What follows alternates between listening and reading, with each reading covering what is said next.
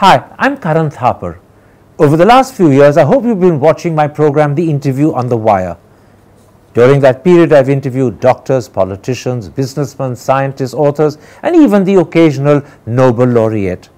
For me, it's been exciting. I hope it's been enjoyable for you. But these, as you know, are tough times, and if this program is going to remain bold, independent, and sometimes even defiant, then I think we need your support. At the end of the day, it's a truism, but editorial independence is best defended by the viewers. So if you would like this program to remain the way it is, forthright, outspoken, and interesting, then would you consider supporting us? All you have to do is to click on the description at the bottom. But more than anything else, I hope you will continue to watch the interview. Your viewership means an awful lot to me.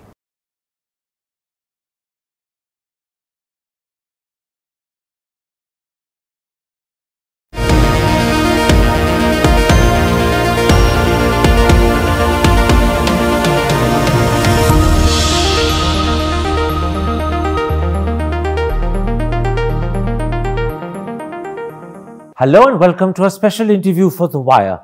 Today I want to focus on two critical matters. Is the Collegium system for choosing judges perfect, or should it be scrapped? And are the powers of the Chief Justice of India as master of the roster something that need to be urgently reviewed? Joining me now to have a reflective discussion on these subjects is India's former Chief Justice, Justice Umesh Lalit. Justice Lalit, in a series of interviews recently, you described the Collegium system as perfect.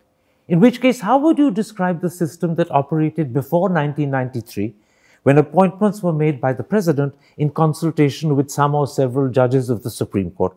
Several prominent judges that India have known were products of that system, including the present Chief Justice's father, who is in fact the longest-serving Chief Justice. So how would you describe that system? See, both the systems, according to me, are geared to achieve one single purpose, and that is to have the best possible talent in the country to be garnered, to be nurtured, and to be taken to the courts, correct, as judges of the court. It is true that the earlier system was absolutely productive. Brilliant judges were selected by the executive, of course in consultation, quote unquote, as it was understood in those days with the Chief Justice. And one can't say that there were any areas of complaint that perhaps I think the assessment of the executive or the consultation with the Chief Justice was fractured on any count. I do accept that. The earlier system did produce wonderful judges, brilliant judges, and there was no area of complaint. But at the same time, if the jurisprudence of the country has developed in such a way that we have accepted that the Collegium system would be a better of the two areas or two streams available for us. And repeatedly, judgment after judgment, at least on say 3 occasions, the matter had received the attention of the Supreme Court. And if at every juncture Collegium system has been accepted to be the better of the two and the correct norm for the Indian scenario, then we have to accept it that one which is established as of now, one which went to the extent saying that consider this way, that the Collegium system which was accepted as a result of judge-made law was then made the basis to even set aside a constitutional amendment. So you're saying that the system that prevailed before 93, there was no complaint with it, but the Collegium system is better. Is better. So there was nothing wrong with that system, but you have a better system to replace it. Correct. You have put it very well, sir. That's how I would put it this way.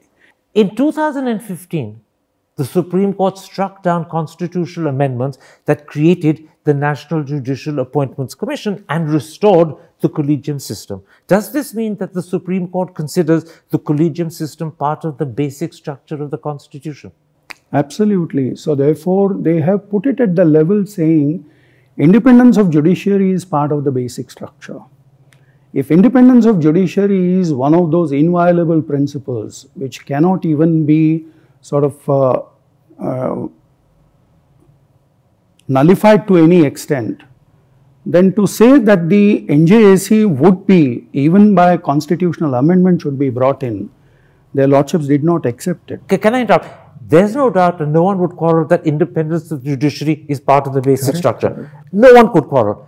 But does it mean that the collegium system is part of the basic structure? No, it doesn't. What they said is it would be best subserved by having this particular system where the expertise of the judges, when they select these successors, is of the highest order as against the model which was contemplated by NJSC, which is not just the judicial organ, but again some kind of interspersing by some of the executive members, some of the other legal experts. So according to them, the model which was in existence, which would subserve the basic idea and subserve the... I want you to give me clarity, sir. There's no doubt that independence of the judiciary is part of the basic structure. But surely independence of the judiciary can be secured through many different means of choosing judges. Why, therefore, is the collegium system considered almost part of the basic structure? I am not here to comment upon the wisdom or the correctness of the decision. What we go about is that since 2015, this has been a model which has been in existence. The model has been in existence for a fairly long time. The model was sought to be changed. Even after that attempt, the judicial organ of this institution, Supreme Court, found that this particular model is subserving the basic interest in the better way. In fact, this is what you said to the Indian Express on the 14th of November. That's right. An attempt to have a different modality was not found to be correct. And then you added, in fact, the court went to the extent of saying that such an attempt, even a constitutional amendment, would be a violation of the basic structure. That clearly suggests that the court considers the collegium system part of the basic structure. It doesn't consider collegium system as such. It emanates from the basic idea, independence of judiciary. How best would you subserve that was the issue. And according to them, collegium system subserved the issue in a better way. Let me tell you the problem though. Yes. Nowhere in the Constitution does the word collegium appear. More importantly, the collegium system is the creation of judges who insisted that the word consultation in Article 124(2) of the Constitution actually means concurrence. You know and I know it does not mean concurrence, and every dictionary will point out to you that the two words have different meanings. You are right, sir, that the expression used in the Constitution is quote-unquote consultation. Consultation was elevated to the status of concurrence in one of the judgments by the Supreme Court.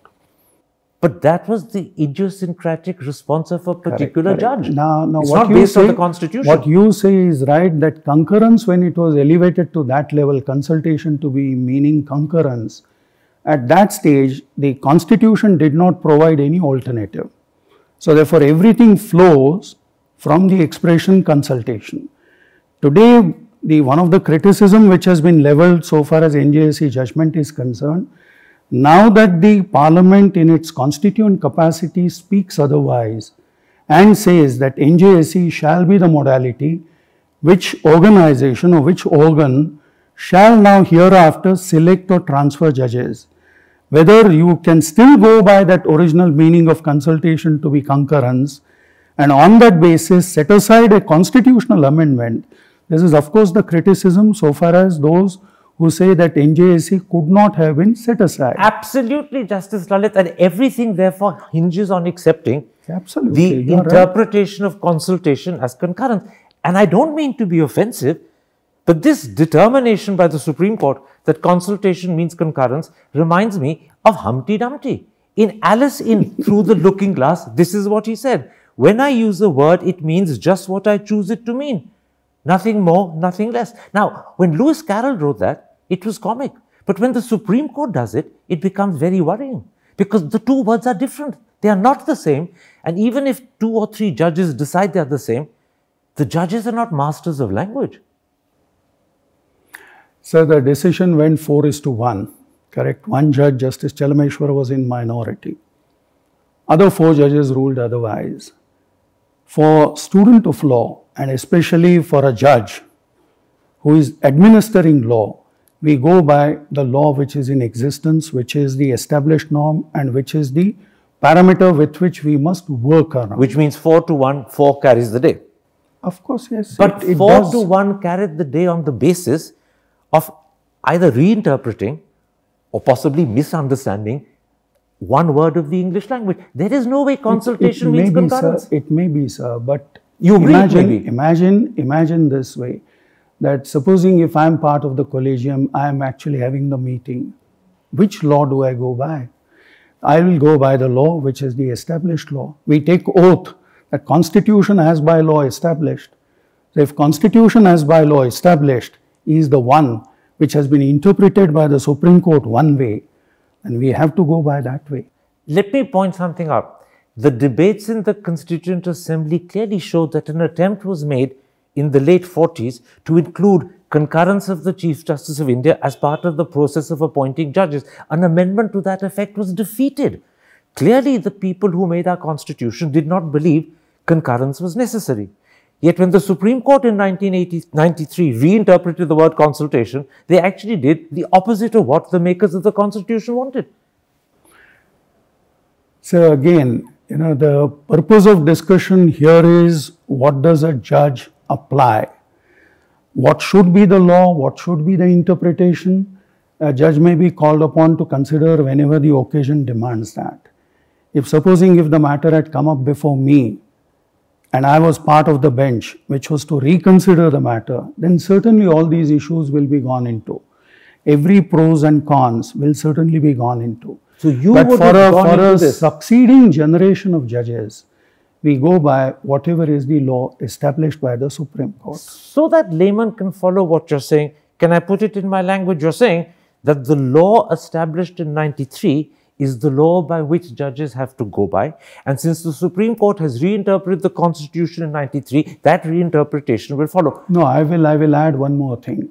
1993 interpretation by the Supreme Court has stood the test of the day even after the amendment in 2015.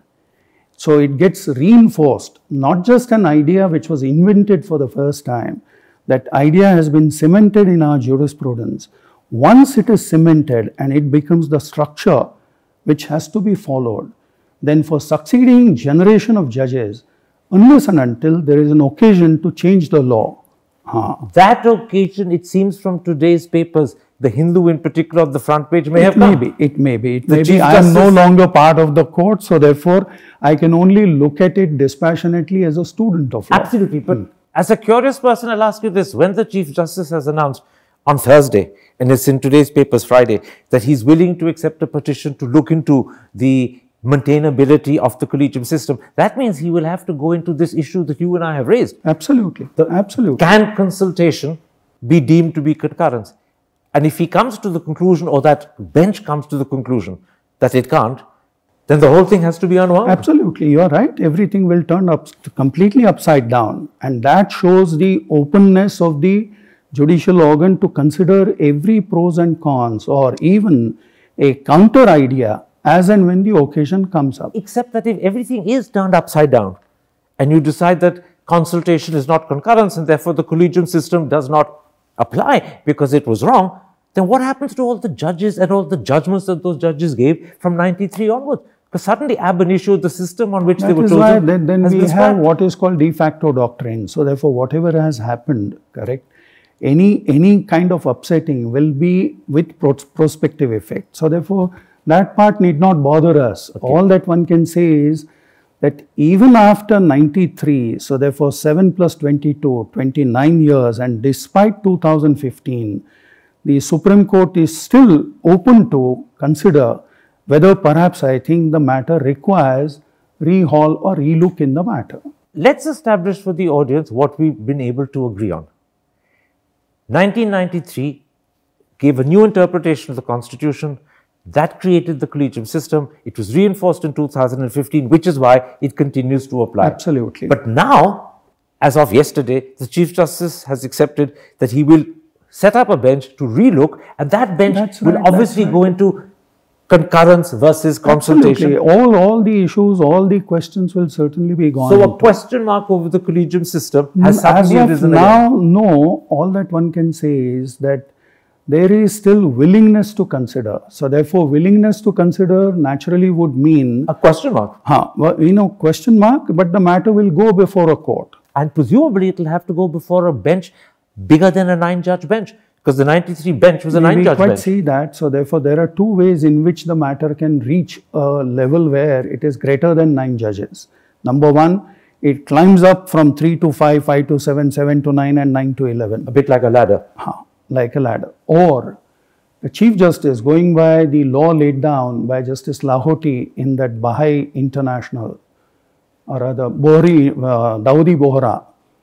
In that matter, what the Chief Justice said is that the Chief Justice has the power on administrative side, even without going through that ladder from 3 to 5, 5 to 7, etc. Go straight to 11. He can straight away refer it to a larger bench. Okay.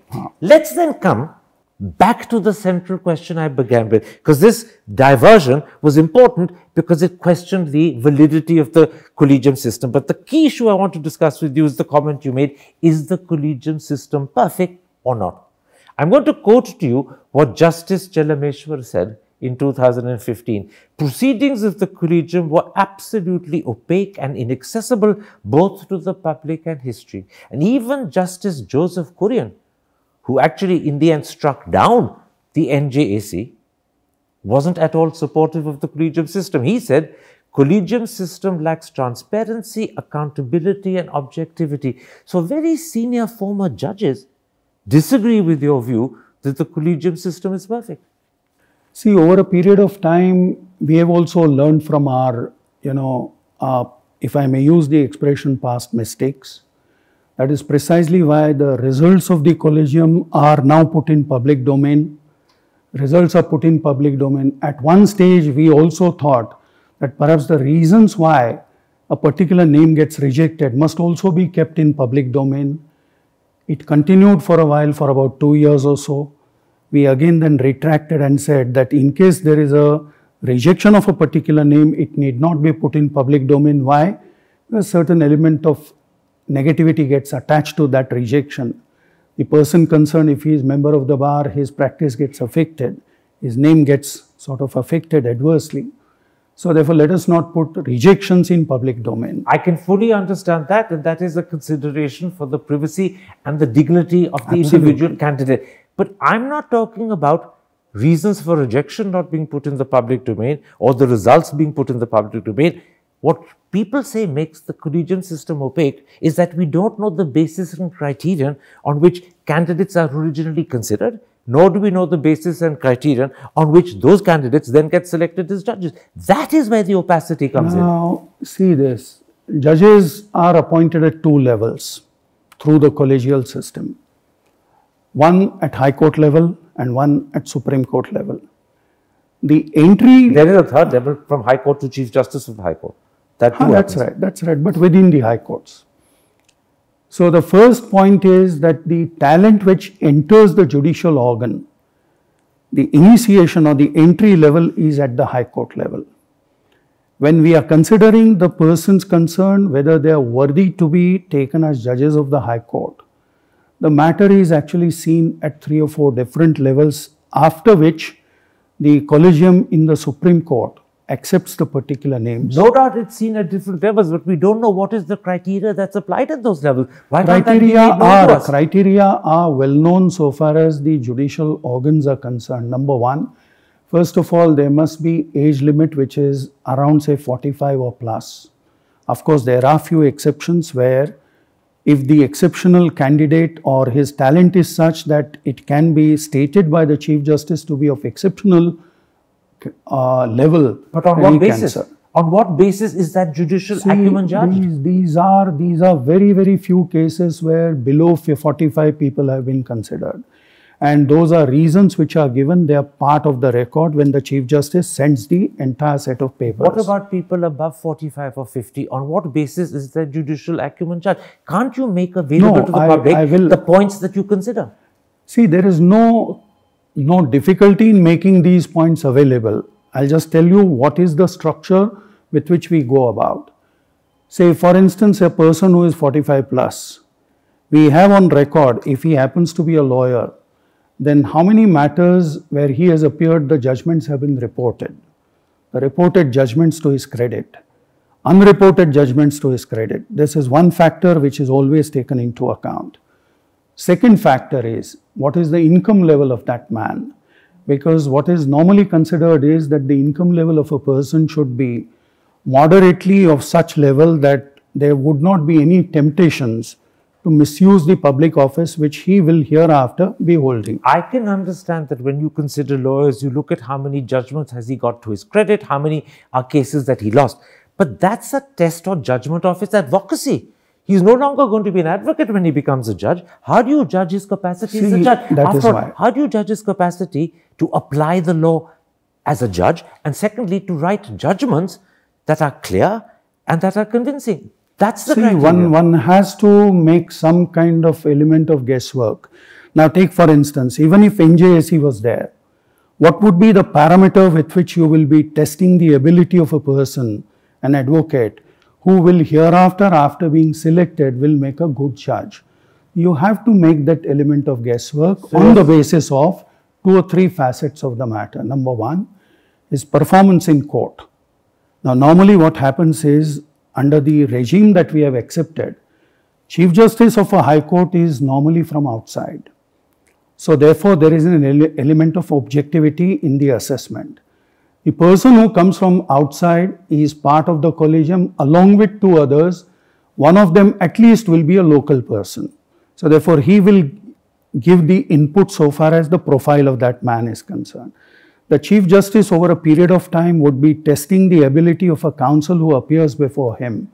He would be knowing as to the legal acumen of that man, the capacity of that man, how best is he able to sort of paraphrase everything in shortest possible time, how is his advocacy, levels of advocacy, how is he effective in court.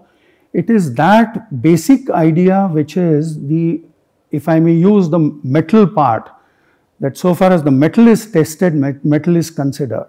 But you're saying a very interesting thing. You admitted that there is an element of guesswork, and that element of guesswork, I presume, results from the fact that you are looking at and observing and analyzing a man's advocacy and judging from that what sort of judge he would make. There is no other way, sir. There is no other way. Supposing in case we were to say that, very well, this is a legal problem, now I'll write a judgment on that. That will actually be like, But you say there's no other way, but then why do 2 judges, both Judge Kurian and Justice Chelabeshwar, talk about opacity? Opacity is what? According to me, there is no opacity here. Everything is perfect. What at best people can say is that the criteria which weighs in individual matters is perhaps not made known to the public. Why? Why can't that be made known? Of course, yes. There is no reason why it shouldn't be made. And it could be. It can be made. It can certainly be made. Let me come to a second concern with the Collegium System. It arises from the fact that the Collegium System operates behind closed doors, effectively in secrecy, and people have turned around and said this leaves scope for nepotism. And you know and I know that over the years there have been frequent allegations that the Collegium System has ended up promoting and elevating either the juniors from chambers of judges or their relatives. Now, I won't be invidious and go into names, but again, both of us are aware whose names have been tossed around. That is another damaging allegation, that judges promote their relatives, they promote their sons and daughters, they promote their juniors from their chambers. See, there have been instances, one can't deny that, there have been instances where somebody who has been selected may be relative of some former judge or even a current judge. So there have been such instances. But equally on the other side, there have been instances where if a name has been proposed which apparently shows that he is related to somebody, those names are not straightaway and readily accepted. Some of the names have been rejected as well by the Supreme Court. On the grounds of relationship? Not exactly on the ground of relationship, but the relationship is not something which is considered to be a parameter with which one goes about. If the mettle of that man, if the capacity of that man is not worthy of being judged, then maybe he is related to somebody. That factor has never weighed with the collegium. A bigger concern with the collegium system arises out of the quality of people who are either promoted or ignored. Let's take those who are ignored. There are some exceptionally good judges who have never made it to the Supreme Court. The two that come to mind immediately is Justice Akhil Qureshi and Justice Ajit Prakash Shah. And in the case of Justice Qureshi, and you know this better than me, Justice Lalit, Justice Nariman actually refused to nominate further judges until Qureshi was promoted. Qureshi was never promoted and he held up the system. So obviously, even members of the collegium themselves were aware that I suppose the internal politics was stopping good men getting promoted. See, these are some of the instances, these kind of instances used to happen even before 1993. Some of the judges who are brilliant judges got excluded, maybe for one consideration or the other. It is true that these two names recently, Justice A.P. Shah's name was something which was under consideration. I was not party or privy to the deliberations before the collegium that time, because I was not even judge around that time when Justice A.P. Shah's name was under consideration. But I must say that so far as Justice Akhil Qureshi's name is concerned, I was also part of the collegium when Justice Rohinton Nariman did say that, we must get this particular name along with other names. It is true that the collegium meetings thereafter never took place. That was in the regime when Justice Bobde was the Chief Justice. So therefore, as a result of that, by the time the next collegium meeting took place, Justice Qureshi had retired. Can I ask you a blunt question? Yes. Speaking for yourself, was it a mistake not to elevate Justice Qureshi? Was that an error that the collegium made? My personal views and the views of the collegium actually, they perhaps I think may not meet. But at the same time, since I'm part of the collegium at some stage or the other, it's a deliberative process.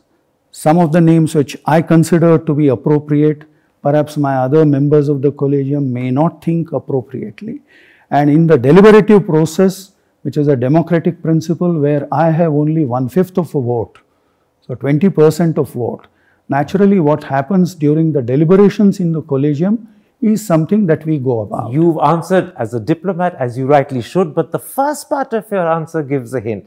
My personal views and those of the collegium may not necessarily meet. May not necessarily. The audience will interpret that possibly as they want, as an indication of your answer. It always has to be. See, your personal view is that you consider a particular candidate to be worthy.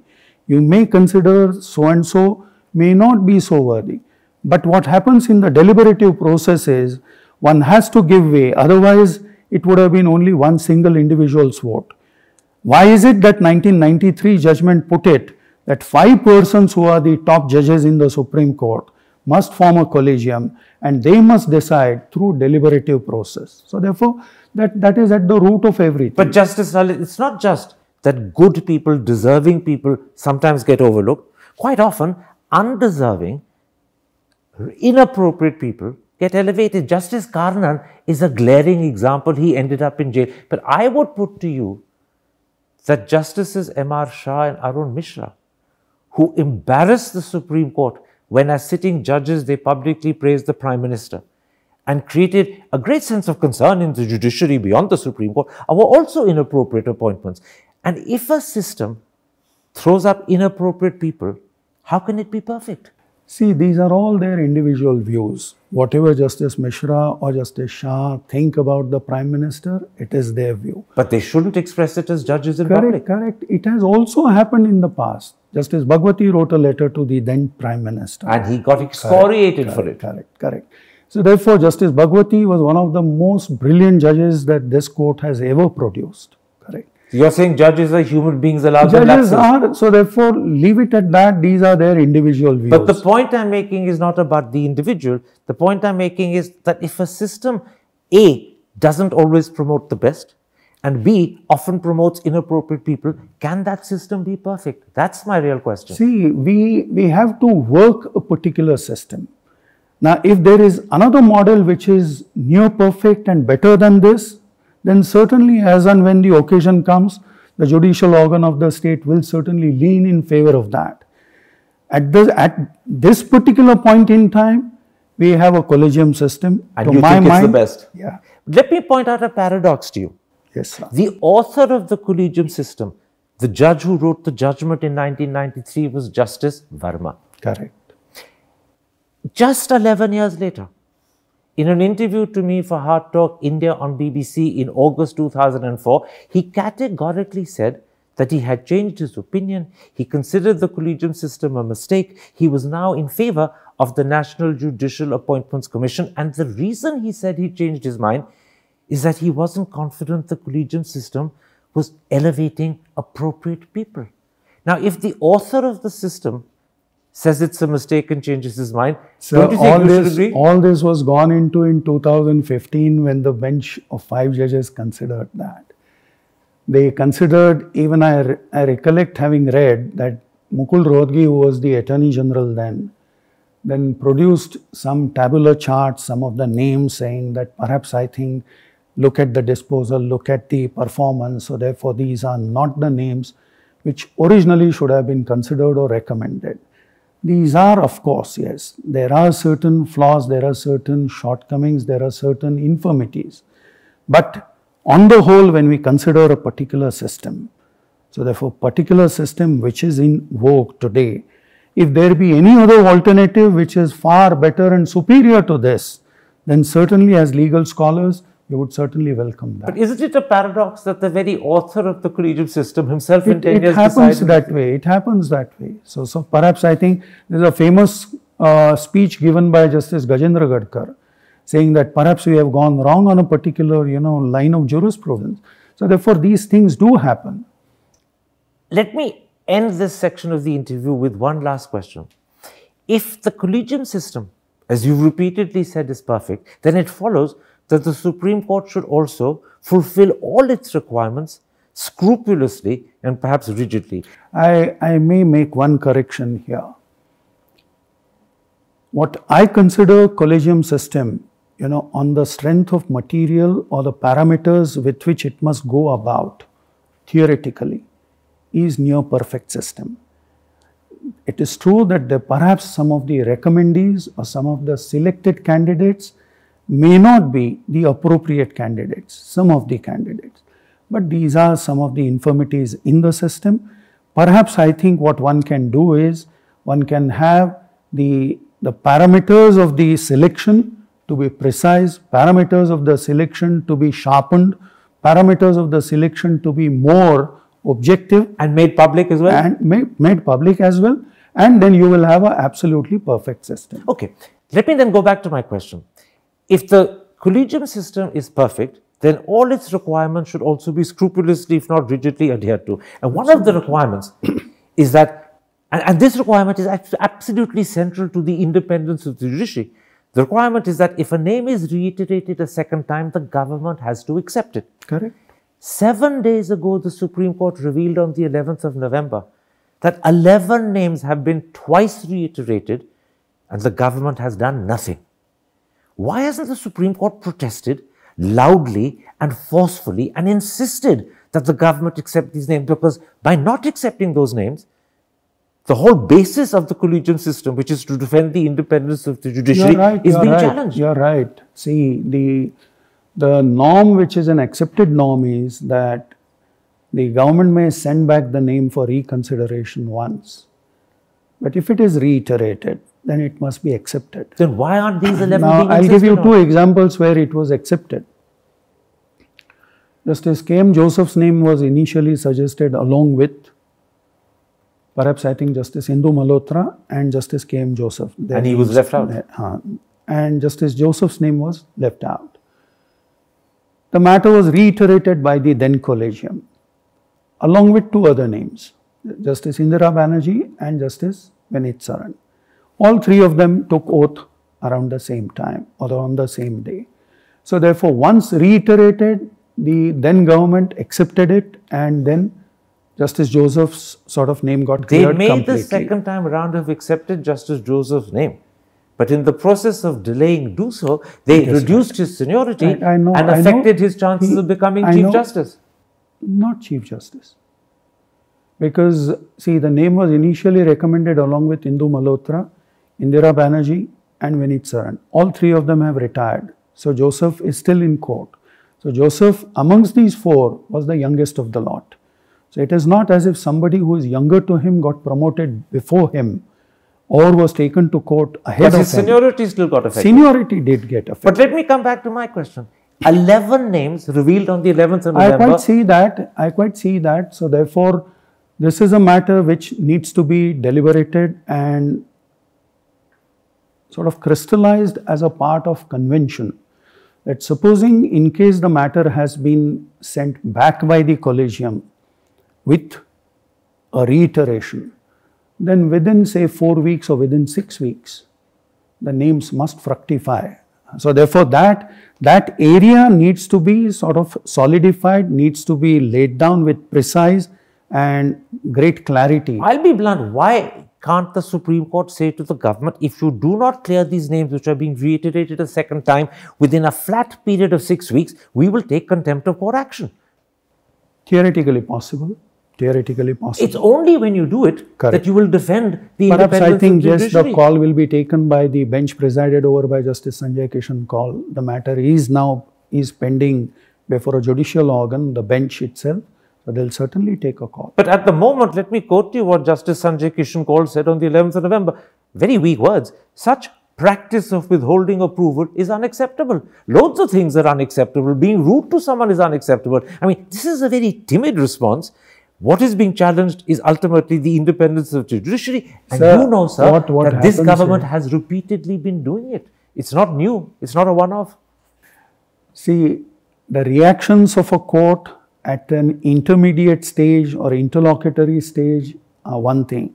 What will finally emerge from their decision or the judicially enforceable order will certainly be something, which will be of interest to every legal scholar. We all hope so, but the problem is that what you call the interlocutory stage or the intermediary stage seems to be a very long stage. It doesn't seem to come to an end. But they are in season of the matter and they are going ahead with that. So therefore, give that leeway to that bench. The bench will certainly look into that. But you know, the cost is that in the process, people like Aditya Sondhi from Karnataka have withdrawn their name.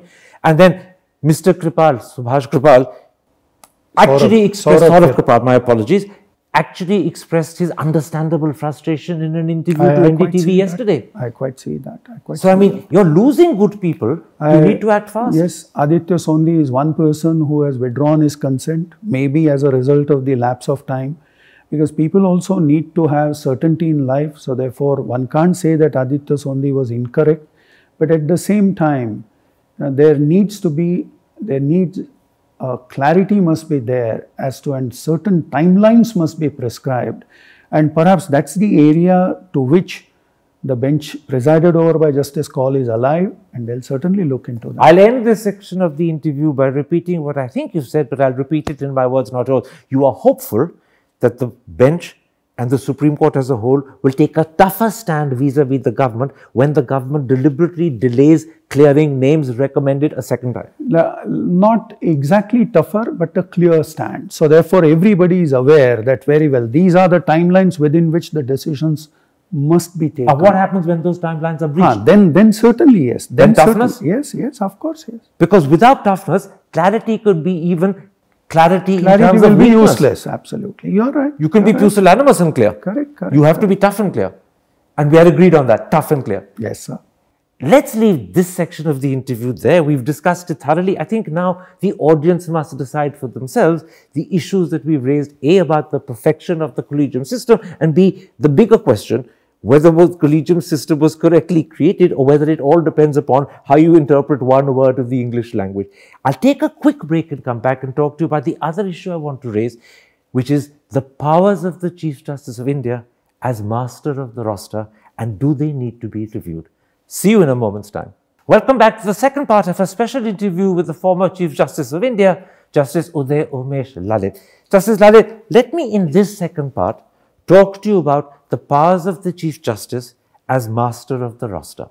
In a recent article in the Indian Express, Sriram Panchu said that this allows the Chief Justice to decide which cases are heard and which cases are not, the size of the bench, and the composition of the bench. And then he concluded, and I'm quoting him, "This means the Chief Justice, as the sole selector, can determine the match."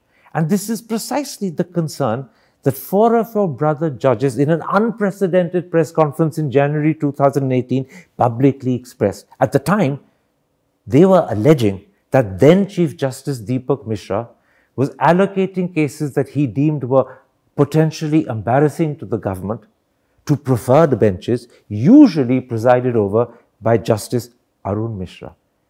If the powers of the Chief Justice as master of the roster can be so easily abused, is there not a case to dilute them or amend them or review how they are handled?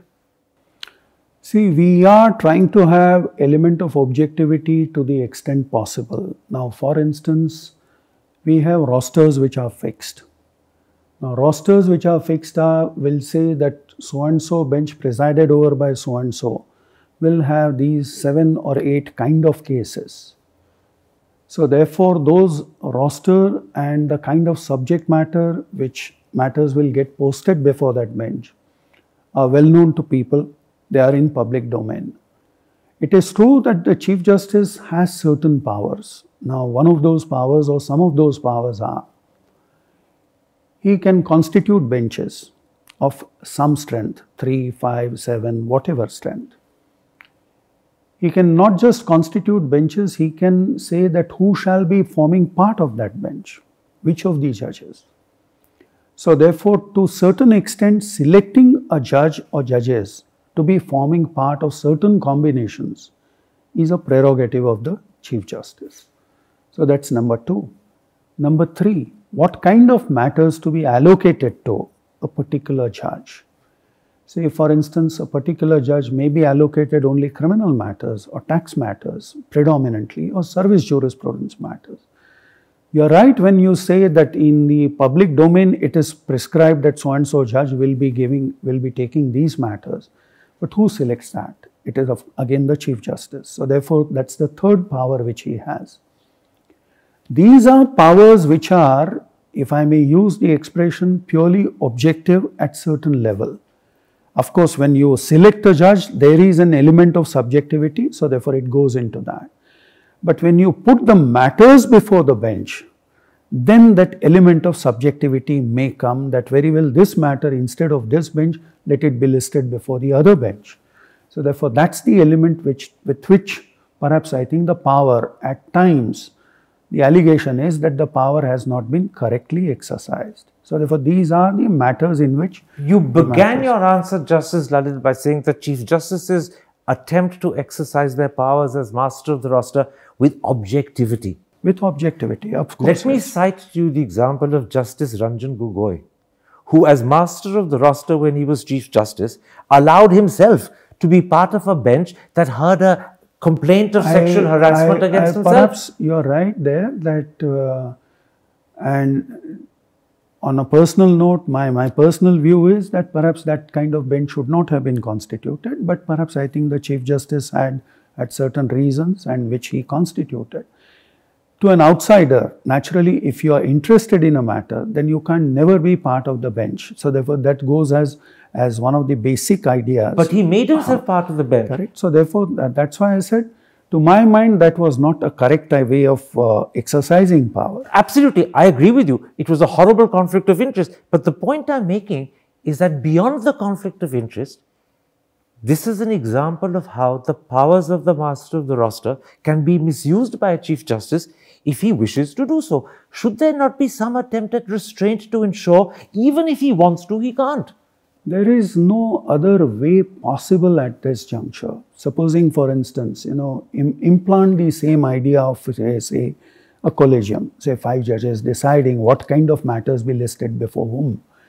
It will become so unwieldy that it will be impossible for the Chief Justice to have that administrative function to be running smoothly. You've taken the words out of my mouth, because I was going to say to you, not at this point, but later in the interview, now I'll say it now, that about 4 or 5 weeks, maybe 6 weeks ago, Justice A.P. Shah in an interview to me, when we were discussing the master of the roster, said that better than vesting the powers in an individual, the Chief Justice, they should be vested collectively in the top 3 or 4. You're right. These are systems, we keep on improving our model with which we are working.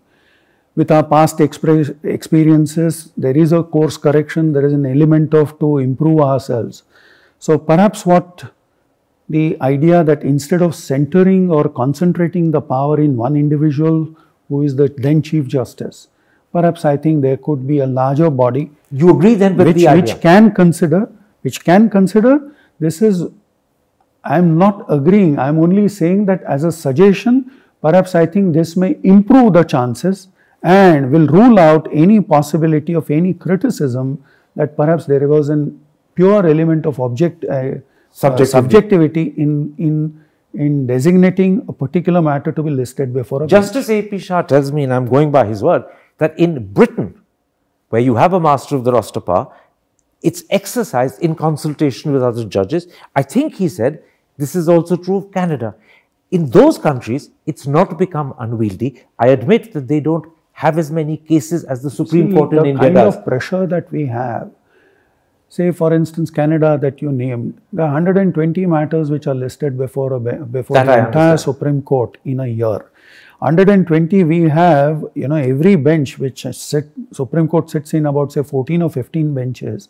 On a Monday, 60 matters will be listed before every bench, which means 900 on one single day. But you see, the reason why giving good consideration to Justice Shah's proposal, which you're willing to do, is important, is that the master of the roster power is not just misused to benefit an individual, as Ranjan Gogoi did. It can also be misused to benefit a government if the Chief Justice is so inclined.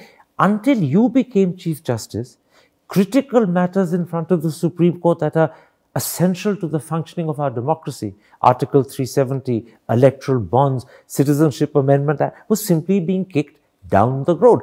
You set up benches that heard them, but until that point of time, 3 years or more had lapsed and they hadn't been heard, and people were openly saying that successive Chief Justices were deliberately not hearing them because they were worried that the outcome could embarrass the government. Here, the master of the roster power was being used by a Chief Justice or a series of Chief Justices to give a benefit to the government.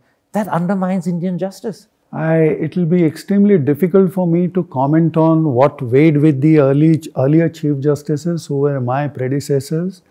They may have their own reasons. I tried to open as much as possible. In the shortest possible time, 25 constitution bench matters got listed before 6 different constitution benches. And I applaud you for that. And that is something with which we have started. But you were the exception. Your predecessors deliberately chose not to hear it. Can I quote you before you answer, sir? Yes, sir. Look what the Supreme Court said in the case of Article 370 when the delay in hearing the challenge was brought up to the court. We can turn the clock back. And again, I don't want to be rude, but you know and I know that's nonsense. God can't turn the clock back. How can the Supreme Court? Again, it will be difficult for me to comment on what weighed with the then Chief Justice. All I can say is that as an individual, as a judge of the court, as the Chief Justice where certain powers got vested in me, I have tried to use those powers to the best possible way and to the best of my ability and try to see that the power fructifies or yields results which are better for the community and the society. One last point. It's not just that the master of the roster power can be used to benefit the government. That's bad enough. It can also be used to deny citizens of India their rights to liberty. Look at the number of habeas corpus cases, and again I'm citing Justice Ranjan Gogoi's time, that were not taken up. They became infructuous as a result. And I'll quote quote to you, sir, what Justice A.P. Shah wrote about this in the Hindu roughly 2-3 months ago. He said Justice Gogoi had driven a coach and four through the centuries-old established law on habeas corpus. Now, habeas corpus determines my right to life, your right to life. I would imagine it should be the principal priority of a judge, and yet those cases weren't heard. Now, I'll give you the other example. See, death sentence matters. We say that a person who is a convict and handed down a death sentence, if you allow him to languish in jail without the death sentence getting executed, then some of the writers and some of the philosophers have gone to the extent that you are punishing the man doubly. You are putting that sword hanging on his head. So every day, passing day, is like, he's worrying whether what is going to be my future. It's a living death. Absolutely. Now, there are 55 death reference matters pending in Supreme Court. And by the law laid down by judgment by Justice Nariman, Rohinton Nariman, these matters must come before a bench of 3 judges. So therefore, 3 judges, 55 death reference matters, and the kind of benches that we were having, just about 1 or 2 benches. So what will be the scenario, what will be the calendar, what will be the end point, terminal point when these matters will get over?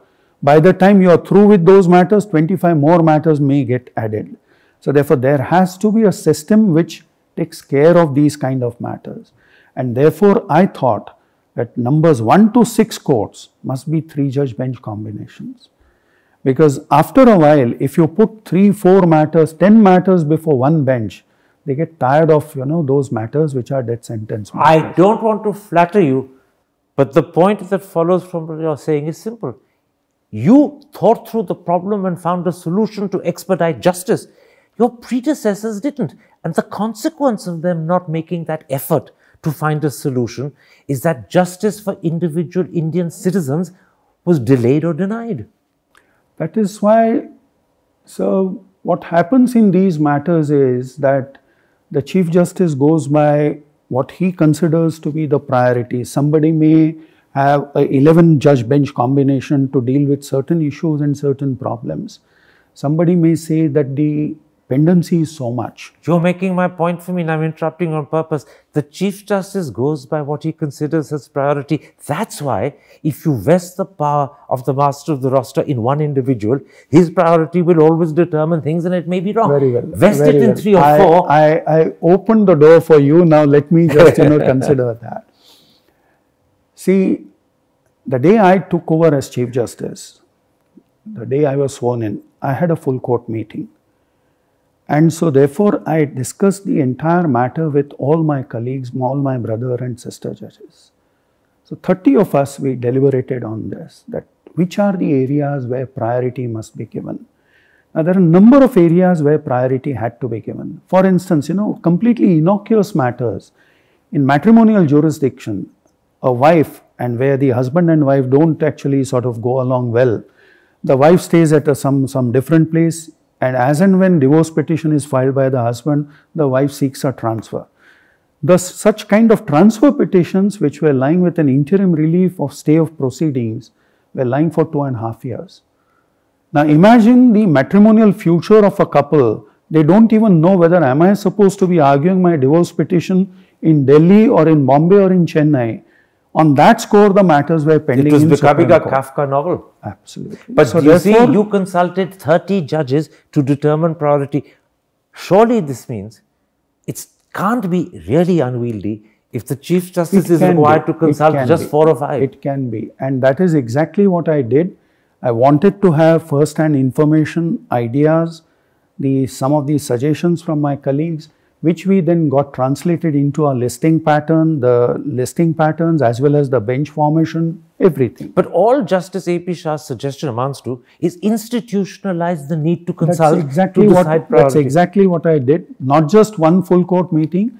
After that 3 weeks, I said that let us learn from our experience and we may change our courses. Which is why when you did it, the court functioned so well and so many cases were cleared. And what Justice A.P. Shah is saying as a solution to all the problems we've discussed about the master of the roster powers is that institutionalize the consultation so that one individual, even if he's Chief Justice, doesn't decide either the priority or the size of the bench or the composition on his own. He consults 2 or 3 so that different views come in and there is a different sense of what is important and what needs to be put forward and what can be held back. You do agree on that idea, don't you? I do agree. That is exactly why even before I started my first matter on the judicial side, I had actually thought that, let us first of all meet as colleagues, all the brothers and sister judges. Let us chart out a course which is the common idea.